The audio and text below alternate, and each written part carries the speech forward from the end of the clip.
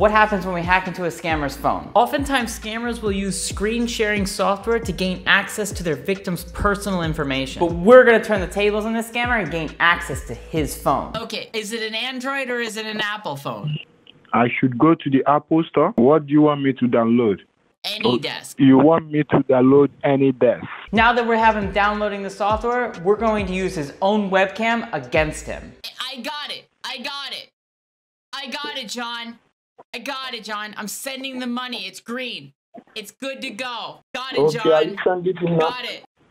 So should I get off the camera? Subscribe for more content like this, because now you know